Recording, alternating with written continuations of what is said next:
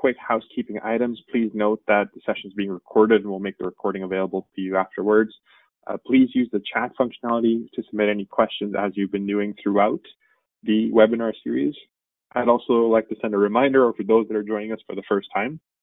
Please note that this is an interactive webinar where we will have short polling questions throughout. So we really do look forward to your inputs. And again, as I mentioned, the material that we've provided and we'll be going over today, that recording will be available after the presentation as with the rest of the series. Great. Ready to move on then. We're very, very excited to welcome back as our key Maya presenter today, Richard Ozaki. So Richard is a thermal engineer with Siemens Digital Industries Software. He has over a decade of experience when it comes to understanding the Siemens and Mentor graphics tools. He's an electronics specialist, thermal consultant, and has also provided training. We're very happy to have Richard back with us here today for this presentation. Some of you that were here on the earlier sessions may have heard from him as well. So he will be bringing us through the majority of the technical content. Great, we're ready to move on. A quick introduction as well. My name is Daniel Mazar. I have the pleasure of being your host for this webinar and throughout the series. So I'm responsible for customer success and sales operations for Maya in North America, where I'm leveraging my electrical engineering background to support Maya's customers throughout the US and Canada. And a quick note, as I mentioned, Maya HTT is hosting this webinar series, and Maya is the leading provider of digital engineering solutions and the top global partner for Siemens Digital Industries Software. Maya started out with a strong history in aerospace, but has been working throughout multiple industries on complex engineering challenges through design, simulation, and PLM software over the last 3 decades. So lots of cutting edge challenges and that we've been helping address. Very excited with the work that we do. In particular, there's immense growth around the challenges related to electrification and electronics cooling. And so we're happy to be discussing that today. Just moving on real quick, I'll allude to this as I have with the other presentations. So Maya, while we're only going over a small portion today in terms of the presentation, what we wanted to also address is there's a lot more to Maya and what we offer than what you're seeing. So if you have areas of interest related to manufacturing, automation, optimization, any kind of custom dev related work, if you're curious about even understanding or helping us analyze your workflows in relation to what's best case in industry and in practice, we're happy to set up conversations around that as well. So please don't hesitate to get in touch. We just wanted to make sure you're aware of what else is out there.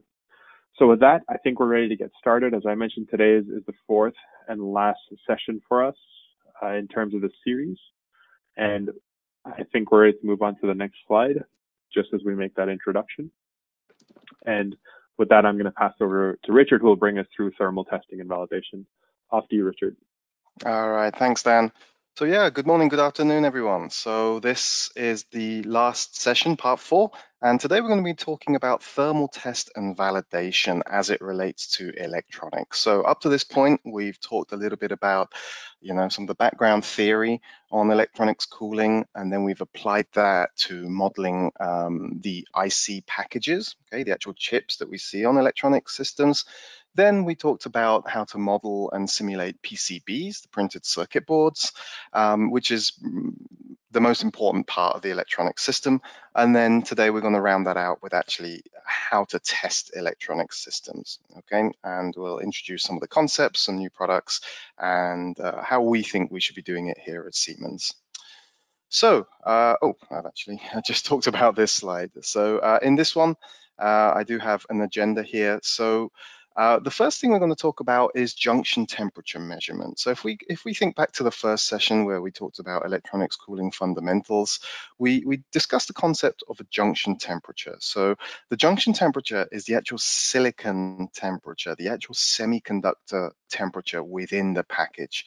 It's no good measuring the outside temperature of a component. We really need to know what the semiconductor temperature is. And that's very difficult because it's surrounded by lots of other mechanical enclosures and parts. So it's tricky to get that temperature. Then we'll talk about thermal resistances and thermal capacitances, okay, and what structure functions are and the heat flow path out of a device. And then we'll talk about how we can use that structure function to, extract things like thermal metrics, how we can use it to calibrate package models, use it in thermal reliability and quality assessment. All right, so with that, let's get started. So talking a little bit about the current market drivers in electronics, there's four main things I just want to touch on that's really starting to explode, really. So the first one is 5G wireless network deployment. We're starting to see the infrastructure in 5G. It's still trickling down. We're going to start to see it really ramp up, as people adopt this technology. But 5G is a lot more power intensive due to the much higher bandwidth required for mobile devices. And we're not just going to see 5G in mobile phones. We're going to start to see it integrated into laptops, into cars, into IoT devices for transmitting a lot more data at a lot higher rate. Governments are also focusing on renewable energy, okay, wind and solar. That requires a lot of semiconductors to invert and convert that power to satisfy the grid requirements. Electric vehicles, and we'll talk about that on the next slide. We're seeing a lot of government targets for adoption of electric vehicles. Manufacturers are committing to phasing out internal combustion engines as well. Okay, and then businesses using IoT technologies, making dumb components in your factories smarter. Even simple things like valves. What's the flow rate? What's the position? Heat exchangers. If we can extract that data and present it using IoT devices, we can get a lot more insight. And again, that's going to be relying on semiconductors, 5G, and wireless protocols as well. And if we look at consumption of semiconductors per person in China in 2010 versus 2020, there's a huge increase there as people are buying more and more gadgets with semiconductors in them. Okay, so automotive is one of the major market drivers. So the thing about automotive is, you might expect your phone to last 2 to 5 years. Okay, your iPhone in your pocket, 2 to 5 years is a typical operating range. Your laptop, again, you might keep for 2 to 5 years. Even your TV in your front room, again, maybe 3 to 7 years, something like that. With automotive, you're going to be expecting that car to be on the road for maybe even 20 plus years, okay? And with some of the more complex systems on board, the ADAS, advanced driver assistance systems, lane keep assist, automatic cruise control, even autonomous driving, that requires huge computational power and heat dissipation, and that's got to last 20 plus years. It's got to be designed very robustly. There's got to be a lot of redundancy, and it's got to be very, very reliable. Okay, so the semiconductor content of electric vehicles is exploding. Thousands of components within the coming years. There's a high pressure on pricing and standardization across manufacturers, and the semiconductors within a vehicle are going to cost up to 30% of, electric vehicles are going to account for 30% of car sales by 2030. If we have a look at where those semiconductors are actually being used in electric vehicles, then you can see this big green section is the inverters. Okay, so when you convert the 400 volts of a battery pack to 3-phase AC for driving the actual motors, then that's where a majority of the big expensive semiconductors are.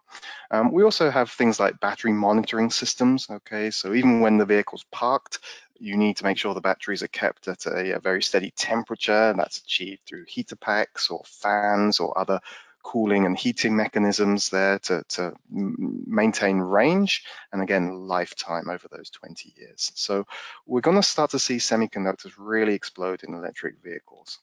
And then on the right hand side, we're starting to see some of the technologies for semiconductors. Okay, up to now it's mostly been silicon. Silicon is by far the most broadly used semiconductor. In any computer that you might open, you'll find silicon semiconductors in there. But we're starting to see silicon carbide make a larger appearance in electric vehicles, and also gallium nitride as well. They do have their various pros and cons, but silicon carbide is starting to take more and more market share, and it's very useful in certain applications, especially the inverter, high voltage, high switching speed applications. So all that is to say, semiconductor usage is exploding, and as it explodes, we need to make sure that they're kept as cool as possible. The number one failure mode mechanism for electronics is temperature, with 55%. This is a survey or a report by the US Air Force. Why do electronics fail? It's temperature and vibration. You know, that accounts for 3/4 of electronics failures out there. And you know, if a component gets too hot, there's a performance loss, and especially in electric vehicle applications, that's simply not allowed to happen. That can end up with cars on the side of the road due to failed electronics. Even with redundancy, you know, the core operation of that vehicle just might stop working if they get too hot. And that's also related to reliability as well. As the junction temperature gets hotter and hotter, then the failure rates go up and up. You know, with silicon, we're talking maybe 120 degrees C. With silicon carbide, you can go higher, but at some point the chips will burn out, and then especially in vehicles, it's very expensive to swap those out and to repair those burnt out semiconductors. It normally means, you know, removing whole boards or whole modules and swapping those out. Again, very expensive. So high temperature components have a very high possibility to fail. We need to keep those cool as possible to maintain reliability of our systems. Okay, so let's talk about junction temperature measurement and thermal transient testing. We call this TTT or T3, okay? And we're going to talk about electrical test methods and the structure function. So historically, some more conventional ways of measuring temperature. There's thermocouples out there, okay? Thermocouples, there's IR cameras, both relatively cheap to implement, okay? But they have their drawbacks. Thermocouples, when you they can only measure surface temperatures. When you attach them to a surface, they can actually influence the temperature in that localized area and give you a slight offset from the actual temperature as if it had been undisturbed. Okay, thermocouples can be large. They can actually conduct heat away from a surface and you know, alter the reading is what I'm trying to get at here. IR cameras, again, cheap, but the issue is, again, you're only getting surface temperature measurements, and you need to do a lot of prep to get accurate IR camera readings. For instance, you need to increase the surface emissivity to as close as 1 as possible. You can do that by treating electronics with a certain powder to, you know, increase radiation. And if you're not doing that, you're not going to get the correct temperature, and again, you're only getting the surface temperature of the electronics, which is not what we want. We want the junction temperature, which is this. Let me just where are we going? Let's go to laser pointer. So we actually want the junction temperature, the silicon temperature inside the package, and we don't know that because the IR camera can only measure the surface. So what we're proposing is a new electrical test method called thermal transient testing.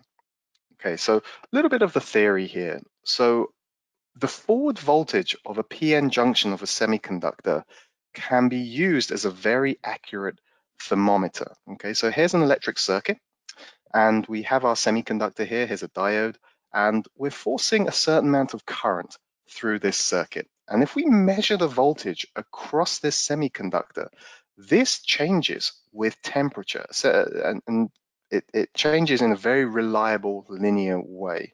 Okay, and we call this change in temperature the temperature sensitive parameter, and we can calibrate that over a range of temperatures.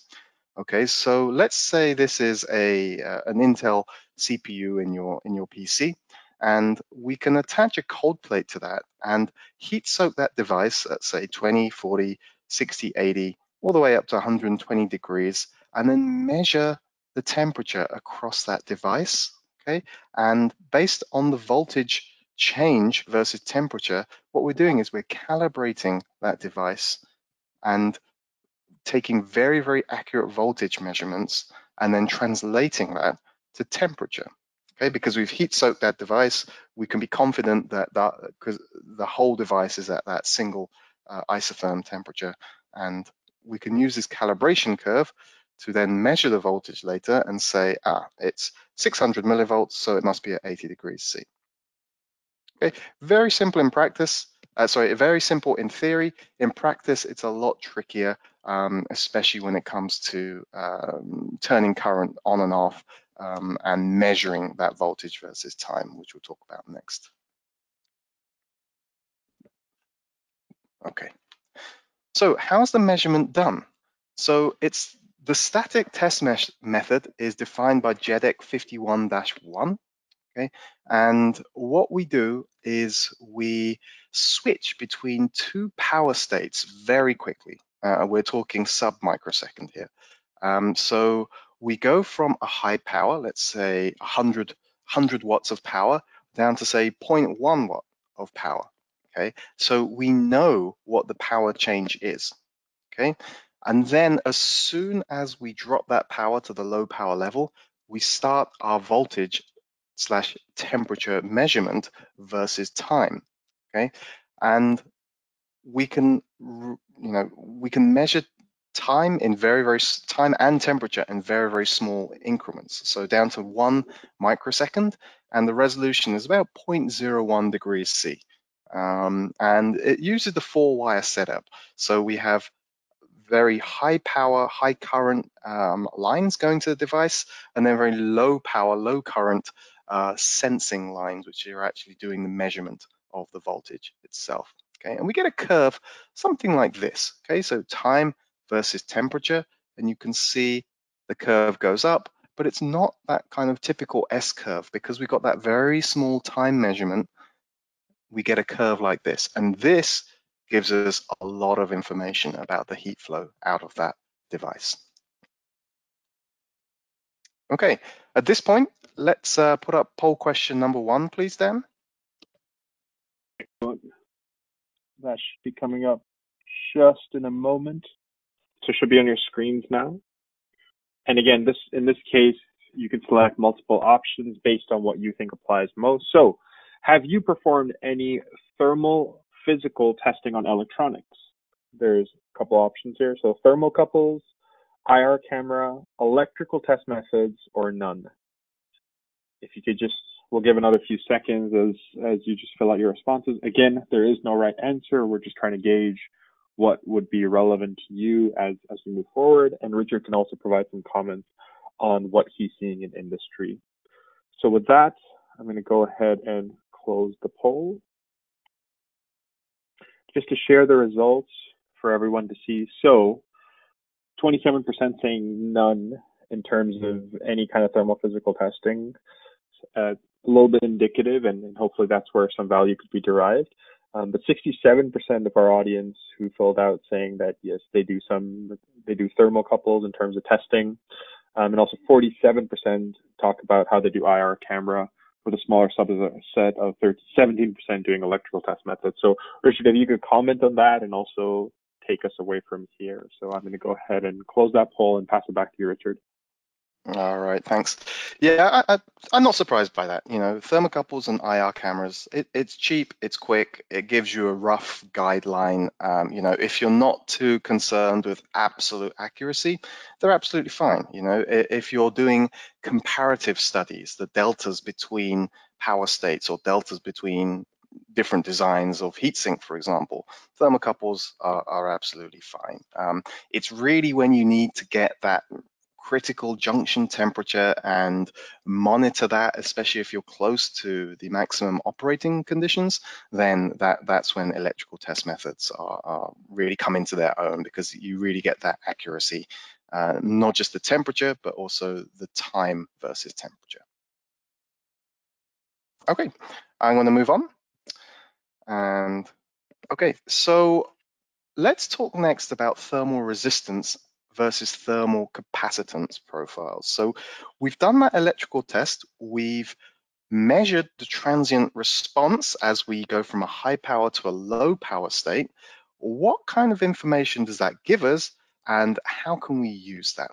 Okay, and we'll be talking about the structure function next.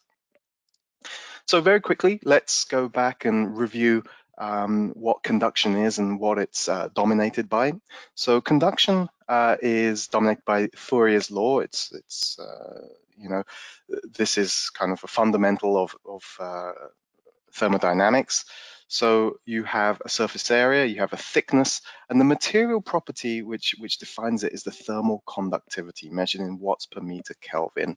As you push a certain amount of heat through a material, there will be a certain thermal resistance, which is defined by the sample size and the thermal conductivity. Now, certain materials have much higher thermal conductivity. Copper is around 400 watts per meter Kelvin, but then some thermoplastics like polystyrene, acrylic, ABS, they're all sub 1 watt per meter Kelvin, closer to 0.2 actually. So there's a very large range of thermal conductivity, several orders of magnitude difference, and that's going to have a large effect on how well or how poorly heat is conducted through a material. Again, just to recap on session 2, we'll talk about semiconductor packaging. Okay, what is a semiconductor package? Well, the actual semiconductor is only the chip. This is the silicon inside of the package. If you open your phone or you open your PC, you'll see these little black squares on the board. That's not the chip. The chip is the very small piece of silicon actually inside that little square. And a semiconductor package has a few different purposes. First of all, it's mechanical. Okay, it needs to protect and support the chip. It needs to stop moisture, stress, contamination, and shock from getting to that very fragile IC, the actual chip itself. Okay. Secondly, the package is there to supply an electrical connection. Okay, interconnect from the silicon to the PCB through the leads. There's wire bonds. There's the lead frame. There could be a ground pad in there, but we're essentially transmitting electrical signals to and from the die, and it's performing some sort of logic and returning a result. Okay. Then thirdly, thermal management, which is what I'm most interested in, is conducting heat out of the package. Okay, important thing to note here is conduction. There is no air in there. There is no radiative heat transfer within the package itself. It's all conduction. Okay, the semiconductor itself is normally silicon. The resin is normally some sort of epoxy overmold. The leads can be a copper alloy or aluminum, and the bond wires are typically gold.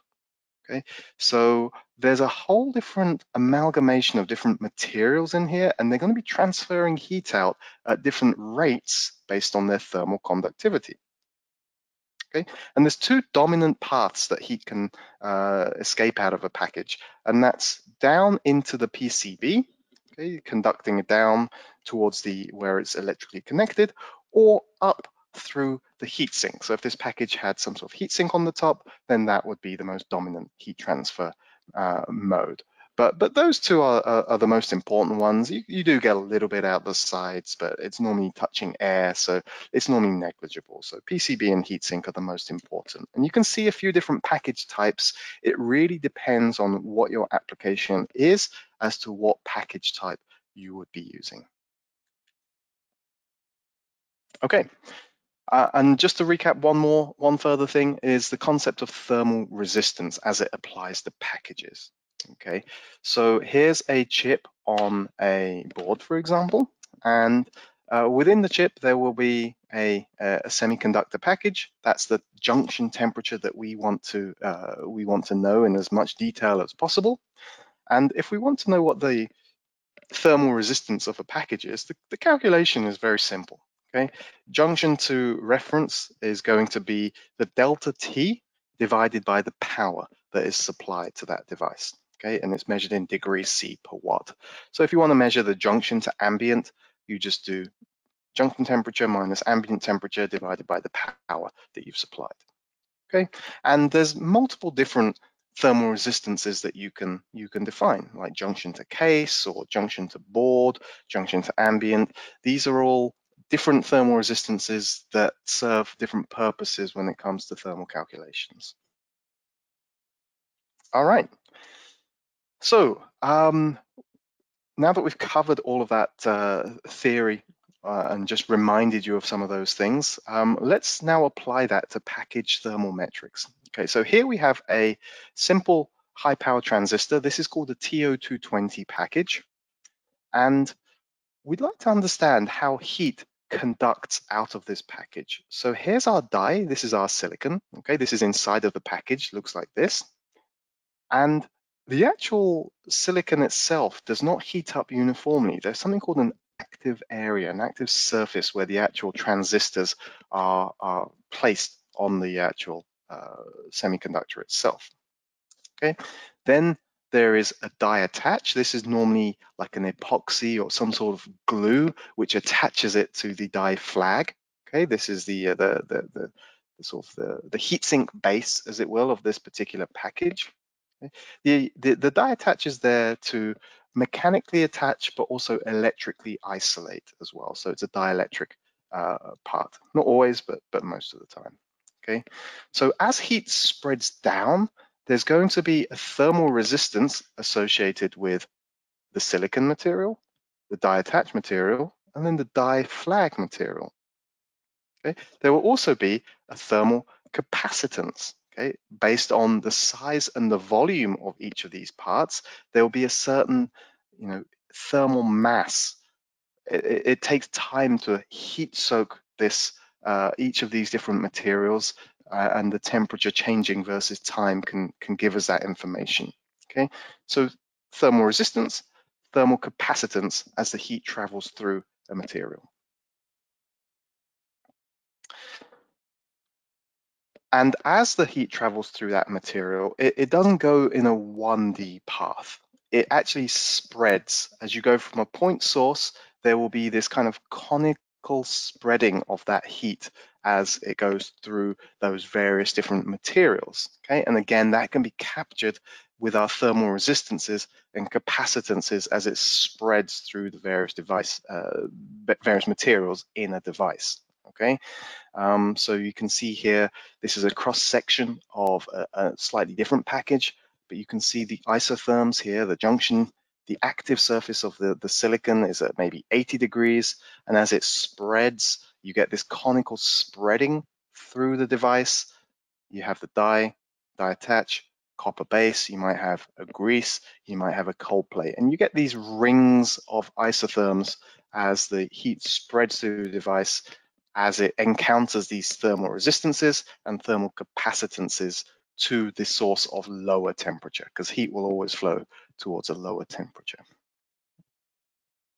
Okay, so we're taking this heat map and basically turning it into a series of resistances and capacitances that the heat experiences, and we can use that transiently, as we'll see in just a second. Hopefully this is making sense. Okay, so how do we do that? So remember, we power step the device. Okay, we go from a high power to a low power. We then measure the temperature response. It goes from a high to a low temperature. Okay, this is the thermal impedance. Okay, we then convert that to the resistances and capacitances based on this curve. This is the thermal impedance curve. And then we do a Foster-Cauer translation. We go from a ladder model to a Foster-Cauer resistance capacitance model. And then that creates something called the structure function. Now, you don't need to do any of this manually. There's hardware available which will do this automatically for you. But at the end of the day, we're reading temperature and extracting a lot of useful information because we're measuring with such fine temperature and time increments that we can create these very fine ladders of thermal resistances and capacitances, and ultimately create what we call a structure function, which is what this curve is in the top right. So all this is done. The only thing that the hardware is used for is the actual measurement, and then the software can then convert into a structure function. So what is a structure function? So again, we'll go back to our cross section of our package here. Okay. And by the way, you know, if you actually wanted to measure the semiconductor, which is this square here in the middle, you would actually have to, you know, file this down or use some sort of method to attach a thermocouple to the semiconductor by filing away the epoxy, and that, you know, is destructive testing. It's not going to be representative of the package in real life, because you've affected it. You've changed the amount of material that's surrounding the semiconductor. It's going to behave differently. So anyway, that's beside the point. So here's our cross section. Okay, here's our different materials. So we have our chip that's made of silicon. Die attach might be some sort of epoxy material. Heat spreader, this looks like copper. And then you have the cooling flag. This can be, you know, a cold plate or a heat sink, and that's got some thermal interface material, some sort of tin in there as well. Okay. We know the size of each of the different materials, the length, the width, the height of the different materials, because maybe you've designed this part. Okay, and then we can apply that to the structure function here. So this structure function is thermal resistance versus thermal capacitance. Okay, and at the origin is always the actual die, the semiconductor. Okay, and because we know the size and the thermal capacitance, we can overlay onto which sections of the structure function the different materials are. Okay, so here we have the silicon, die attach, heat spreader, cooling. This will be the thermal interface material, and then the rest of the different materials as the heat spreads down.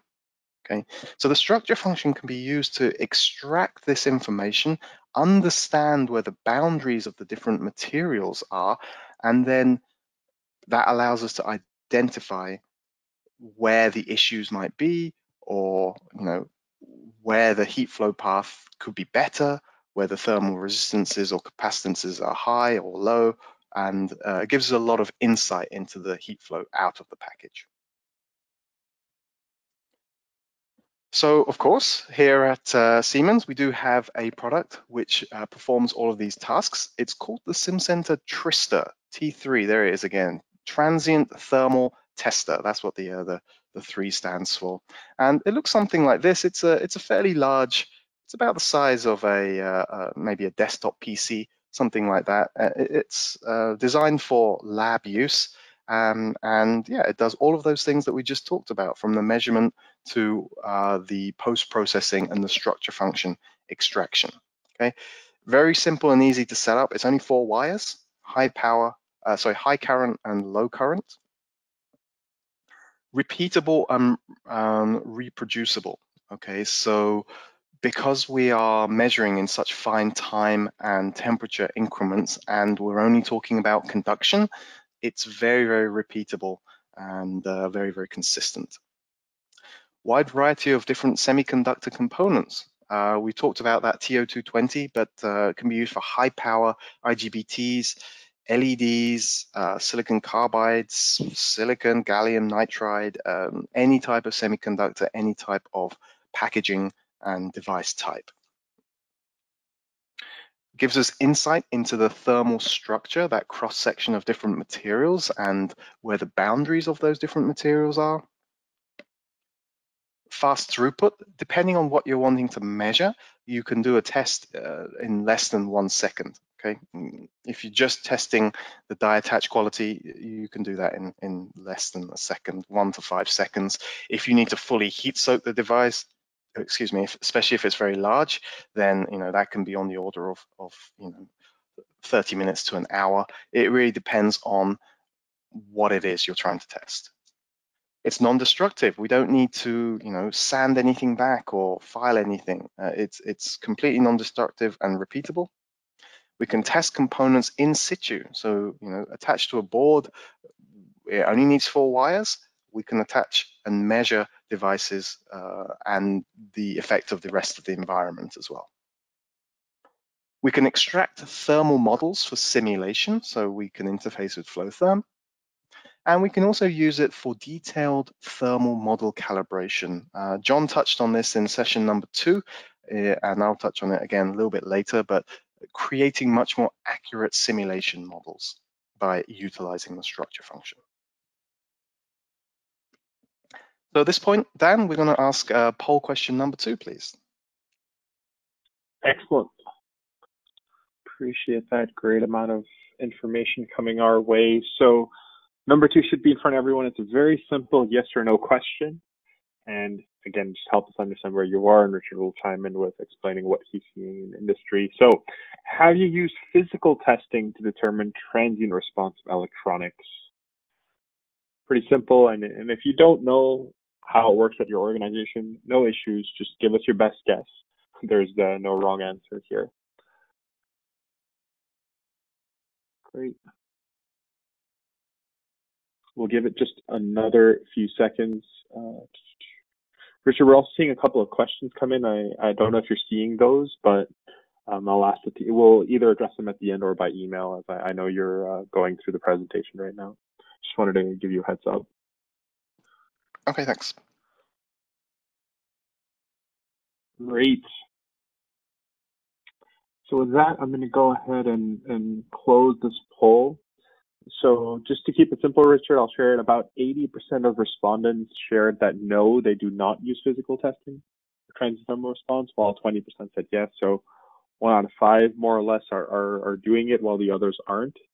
And with that, I'll pass it off to you. I don't know if you want to make a quick comment on that, or if you wanted to just jump into the next section. Back to you, Richard. Yeah, sure. So, I mean, if you're using thermocouple testing for transient, you can capture it on the system level, as a heat sink heats up over time. You're talking the sort of timescales you're talking about, maybe 10 minutes to an hour to fully become steady state. You can capture that with thermocouples. But if you're talking about within the package close to the semiconductor, then the timescales we're talking about are on, milliseconds, microseconds, that are down there. So that you simply can't capture those variances in time with thermocouples. They just don't react quick enough. So you really need an electrical test method to capture those very short transients, which the Trista can absolutely do. All right, let's move on. So we've talked about how to measure and extract a thermal structure function, but how is that actually used? I mean, it looks nice. We understand where the boundaries of the different materials are, but what's that actually used for? Well, there's 4 main points I'm going to cover and what the various ROIs are, but they broadly fall into measurement, degradation, quality, and calibration. Okay, and we'll talk about each of these sections one at a time. Okay, so the first one is the measurement of thermal parameters. So I just talked about the thermal resistance of a package. Okay, how can we extract that using a structure function? Well, the JEDEC 51-14 standard goes into something called the dual interface method. Okay, so what we do is we take a package like that TO220, okay, we use them and attach them to a cold plate using 2 different thermal greases. Doesn't matter, one can be good, one can be bad. They can be very, very slightly different, even from different batches. But the structure function, if we overlay them on top of each other, will very clearly show where they deviate. Okay, where the structure functions change, that's where the edge of the package is, because the only difference between these 2 setups is the grease. So where that variation is, that's the edge, and that gives you your junction to case or junction to board thermal resistance by overlaying those 2 structure functions. So in this case, you're talking about maybe 1.7, 1.75 degrees C per watt is the theta JC in this instance. Okay, and this is very well defined in this JEDEC standard. Okay, so what are the value propositions of measuring a junction to case or some sort of package thermal metric? Well, the vendor selection, the cost versus benefits. Is this package going to work based on its thermal resistance in your electronics product? Yeah, can you compare them between vendors to see which package is going to perform best thermally?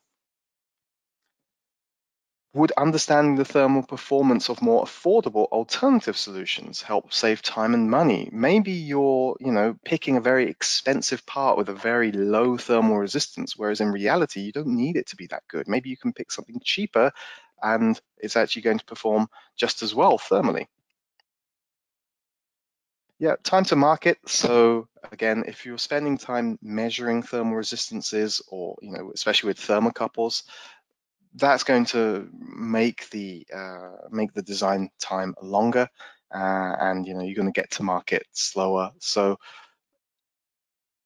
if we can use those thermal resistances in the design phase much more accurately, then that's going to yield better financial results. Okay, and good thermal metrics can be a selling point. If you can say we have measured our package to exactly to JEDEC 51-14 using the electrical test method, that's a very good quality assurance ISO thing to have for your particular package, because the setup is very well regulated and understood and defined, so you can make direct comparisons between different package types. Okay, I'm actually going to skip over this one. Okay, so how is this actually used? So for example, Hitachi in Japan, they use this the Trista for power module management for their electric vehicles. So they were looking for a non-invasive temperature measurement method that was as accurate as conventional thermocouples, okay, without having to open up the device, attach a thermocouple, close it again, and then test, because that's actually changing the device, and that might not be giving you a true reading of what the actual thermal resistance is. So they wanted to know what the thermal resistance from the semiconductor to the water flow, the theta JW, I guess in this instance, which would as the heat flows through the semiconductor, the substrate, the heat sink, and then into the water. And they can use that comparatively. The Korean Institute of Science and Technology, they were developing a novel graphene copper composite, okay, so for use in LED heat sinks. So whenever you're creating a new material, you need to measure the thermal conductivity, okay, and we can back out the thermal conductivity from the thermal resistance. So the Trista was used to power up an LED, attach it to this new material, look at the structure function, extract the part of the structure function that is the heat sink, and then work out the thermal resistance and therefore the thermal conductivity of that new material. And you can change the chemical makeup of that material by altering things and then measuring with the Trista to understand what effect that has on the thermal conductivity. And they were seeing around 210 watts per meter Kelvin, which is pretty good. Okay, so the second application of the structure function is reliability. So it's all well and good taking a structure function measurement of a device. As soon as it's been manufactured, we can see what the structure function is and where the material boundaries are. But how does that change over time? So we can power cycle a device and look at the structure function degradation over time. It allows us to identify where the failures are, and we can do that without having to unmount the device and do some sort of destructive testing on that device.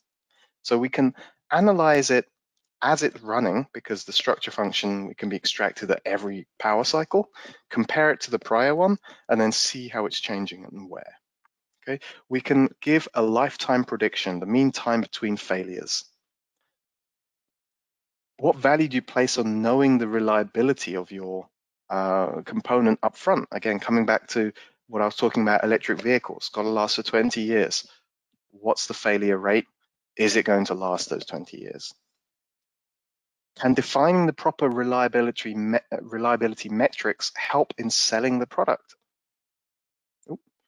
So is it going to last long enough? Can we guarantee or give a expected lifetime range for this device if it's kept in this sort of temperature range? You can present that data to a customer and they can be much more confident in using your device going forwards if you provide that data.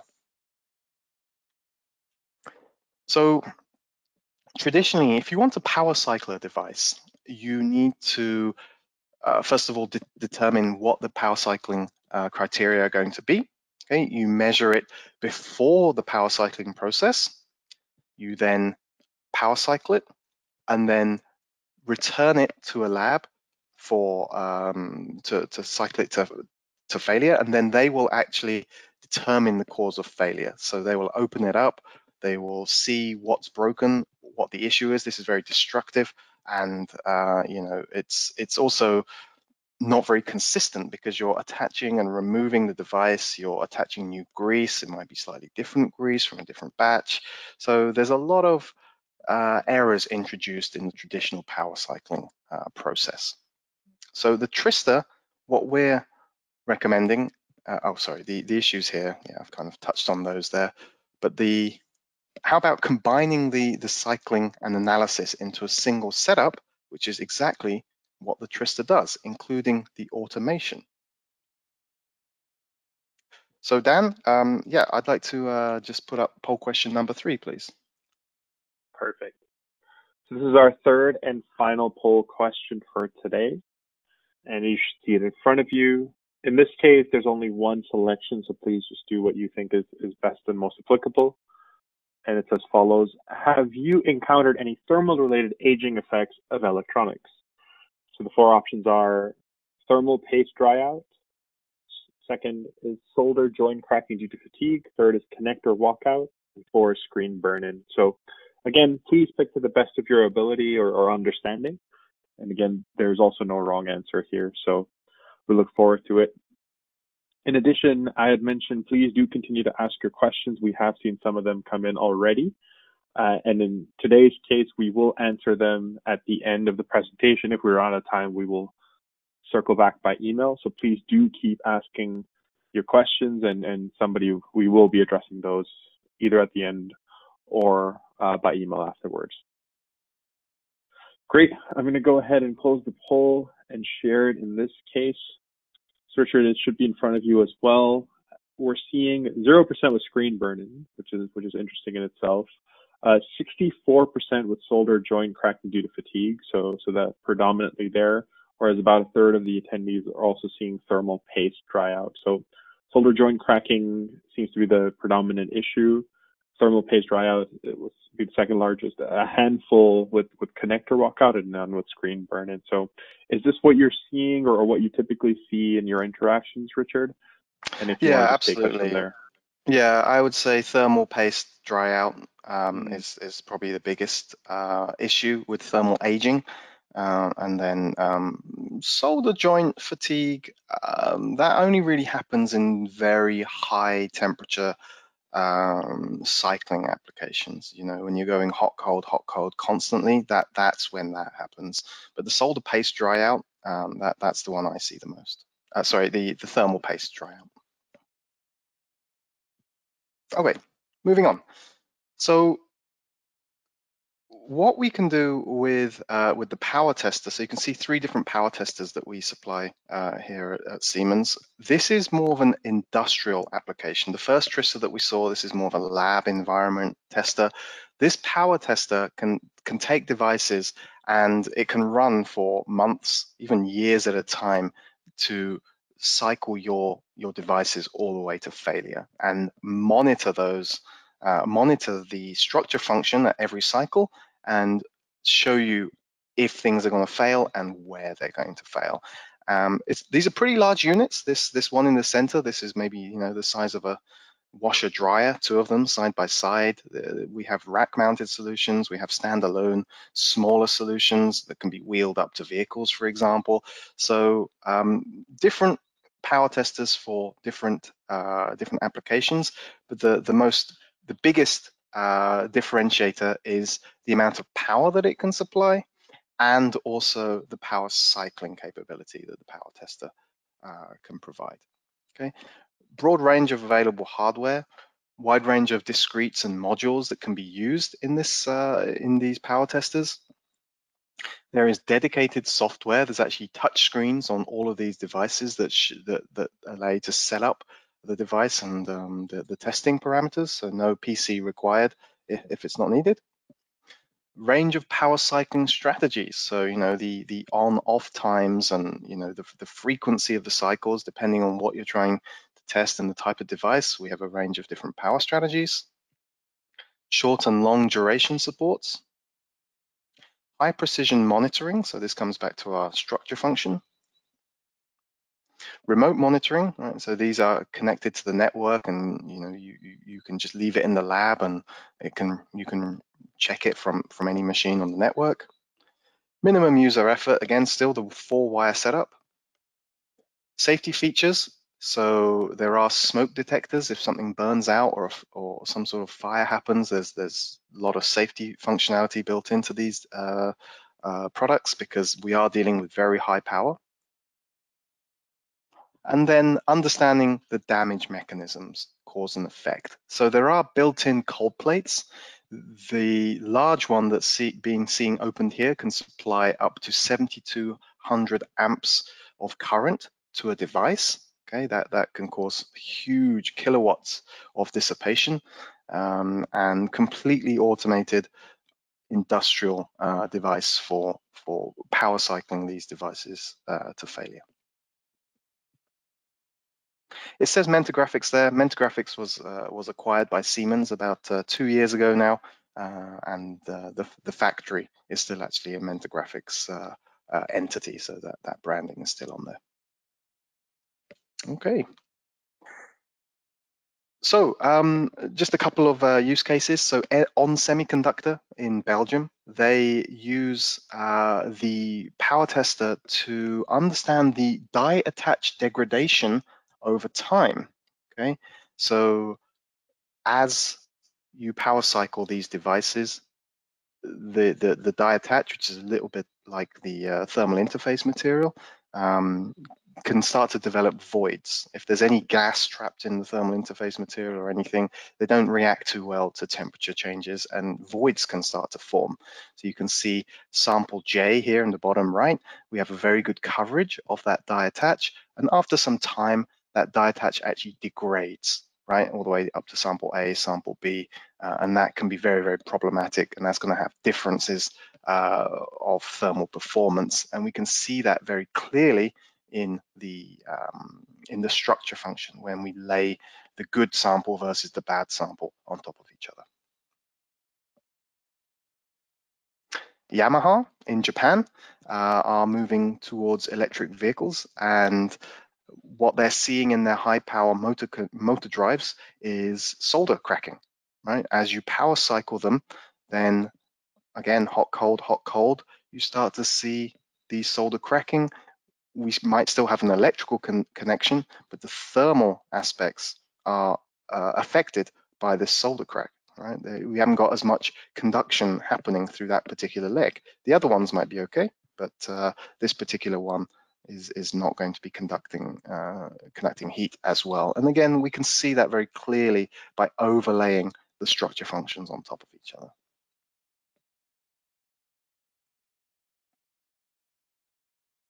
Okay, the third aspect, thermal quality. So we can analyze a component and do during the manufacturing process and do quality assurance to ensure that the device is up to spec, right? We can identify manufacturing defects. So we can create consistent quality measurements of devices as they're produced. Do your customers require that thermal information and require it to be within a certain window, plus or minus, say, 0.1 degrees C per watt? How do you ensure the production quality? Do you need to bin and sort your devices? And do you have batch variances? right? So all of this can be answered by measuring the thermal resistance of your package using that dual interface test method.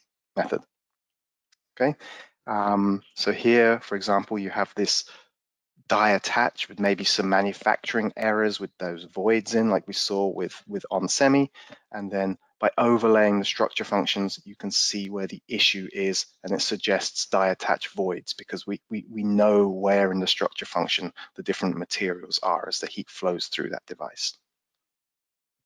So this is kind of, you know, we're taking a gold reference, a known good device, and then comparing manufactured devices to that gold reference. Yeah. And we do have automated, let me just play this video, if it will play. Nope, hold on. Why won't it play? Apologies. There we go. Okay, so we do have automated test methodology. So we are working on a Trista which can actually do inline testing. So this incorporates some sort of robotic arm. It still has the touch screen, and then it can actually bin devices based on their thermal resistance and structure function.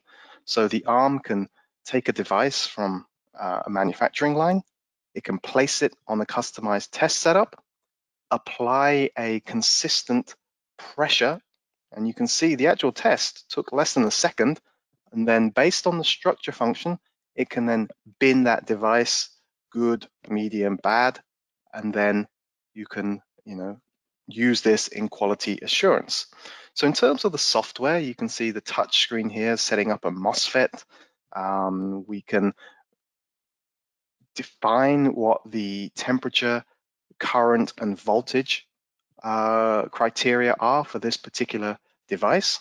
Okay, and then the actual die attach measurement, which we're doing in this case, is very quick, less than a second. So we're just defining some of the properties for you know, what the good, the medium, and the bad criteria are.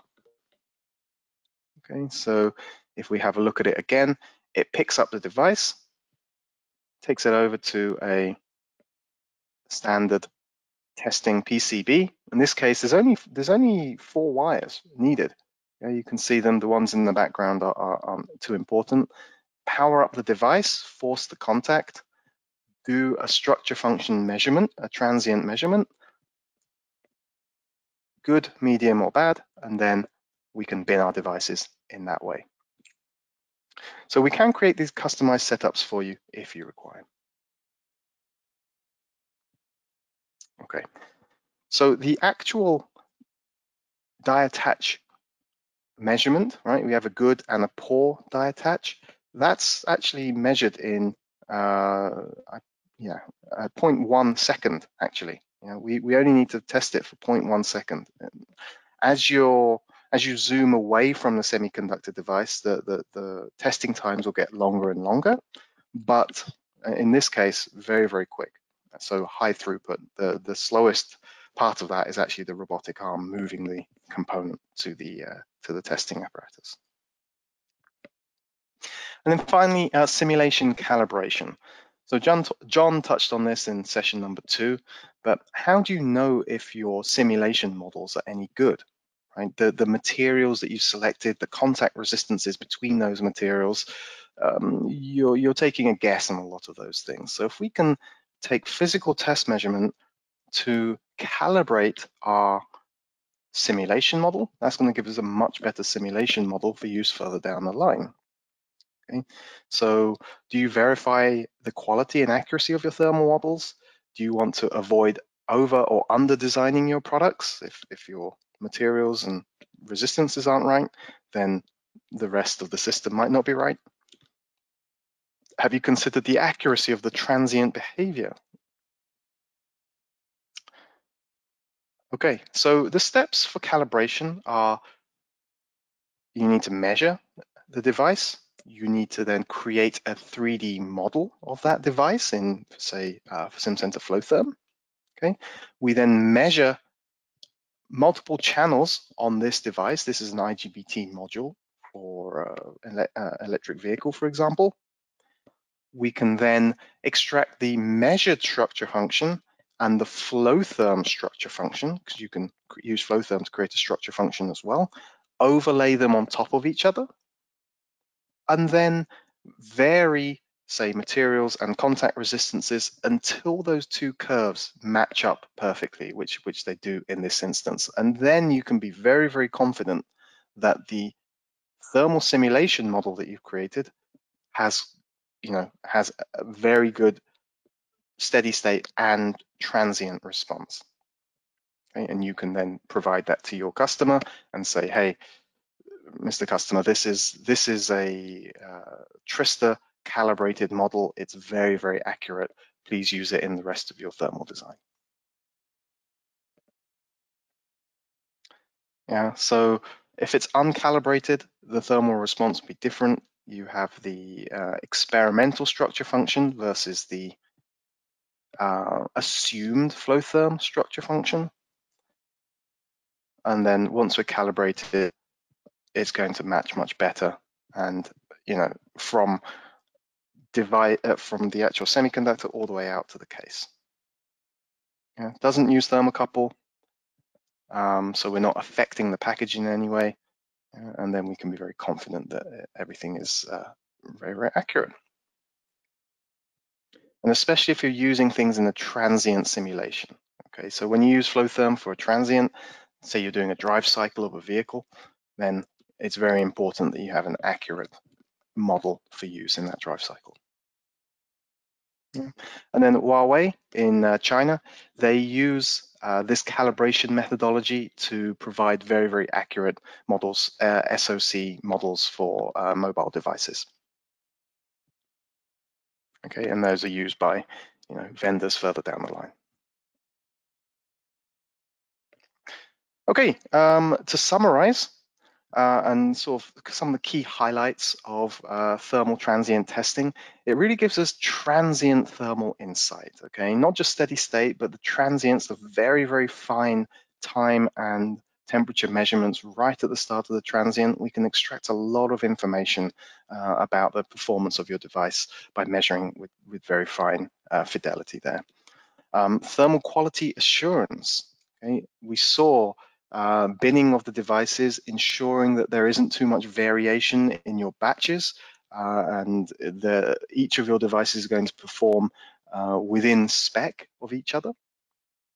We can understand and reduce thermal failures, especially when it comes to power cycling. So if that semiconductor is going to last 20 years in your Tesla, then we need to understand, as it degrades, how much does it degrade? What are the main failure modes, and can the design be changed to address those? And then quantifiable thermal metrics that we can extract from measurement, used for comparison or further use in simulation down the line, as we saw with calibration as well. So wide range of different things that the structure function can be used for. And yeah, overall, it's a really nice complement to some of the simulation that many of you might be doing.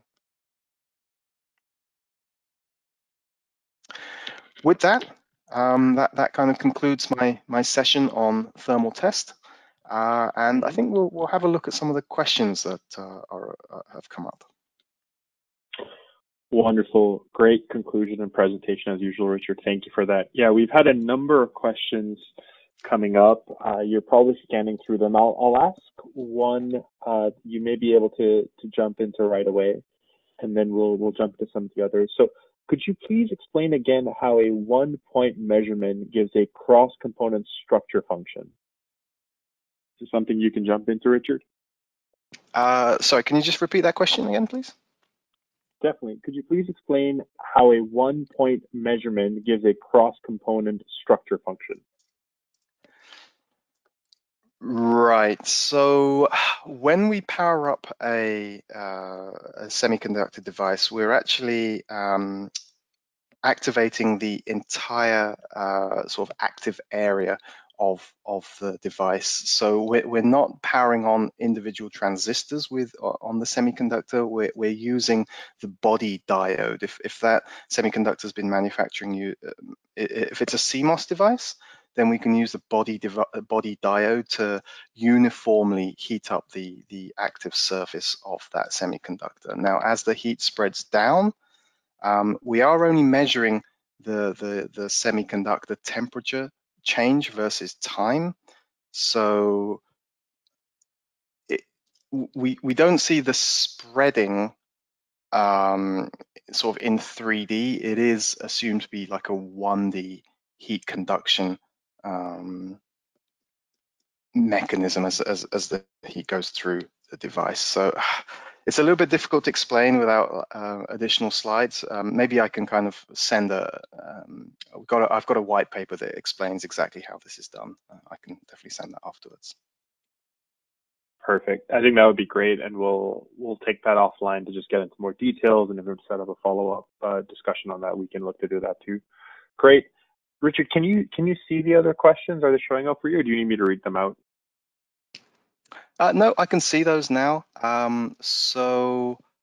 How does this compare to temperature reported in software on Intel chip, for example? Right, so an Intel chip will have multiple temperature sensing diodes built into the actual layout of the transistors when it was designed, and it can report multiple different temperatures. But again, the Trista, what it will do is it will uniformly heat up the semiconductor, so there will only be one junction temperature. Whereas in reality, when it's actually operating, there will be a temperature variation on the surface of the semiconductor. But when we do a Trista measurement, we just have that single junction temperature. Now, what we can do is calibrate an Intel thermal Flotherm model, okay, and then apply non-uniform heat sources on the surface of the silicon. So then you would see hot spots on the silicon, for example. All right, next question. How do you decide on how to segment the curve of the structure function? That's interesting. Okay, so the way we segment it is if we look at the gradients in the structure function, when they change very rapidly, that's a very good indicator of a different material being encountered. Okay. Another way is if we know what the physical dimensions of a material are, right? Say the die attach or the silicon, then we can overlay that onto the structure function because we know what the extent of the thermal resistance and capacitance is, so we know where the edge of that material is. So there's a few different ways that we can kind of understand where the different materials, how the heat changes as it goes, how the temperature changes as it goes through different materials. Okay, to overlay the component areas to R versus C graph, do you need to know the detailed construction of the device? It's helpful, again, for knowing the physical dimensions, but it's not 100% necessary. Again, we can show differential and integral versions of the structure function, and that will show us where those gradients of the structure function change, and that's normally a very good indicator of where those different materials are. Is Trista owned by Siemens, and how does it compare to JEDI? I'm not sure what JEDI is, but Trista was developed by... Sorry, Richard, there's a correction on that. It's compared to JEDEC, J-E-D-E-C. Okay, yeah, so JEDEC is the Joint Electron Development Someone Council. I can't remember the exact acronym for JEDEC, but that's actually an industry standardizing body. But the Trista is actually a commercial product. It was originally developed by a company called MicRed in Hungary. That was acquired by Flowmerix in the UK. I used to work for Flowmerix. Flowmerix was acquired by Mentor Graphics, and then about 3 years ago, Mentor Graphics was acquired by Siemens. So yeah, to answer the question, yes, Trista and the technology and the patents associated with MicRed are all owned by Siemens now, Siemens Digital Industry Software. Okay. Could you please explain again how a one-point measurement gives a cross-component structure function? That was the one I started with, Richard. So what we Okay. could do is we'll send more the white paper and additional details to the person who asked that a bit later. Sure, yeah. It's essentially, we're only measuring the semiconductor temperature versus time, but how it changes with time depends on what the surrounding materials are. So yeah, I'll send a white paper to you, Dan, and we can that goes over it in a lot of detail. Wonderful. Great. I think that's it. If you have more questions to the audience attendees, please do let us know. I think the rest have been addressed via the chat and question function. Richard, did you have any other slides that are here that you wanted to go over?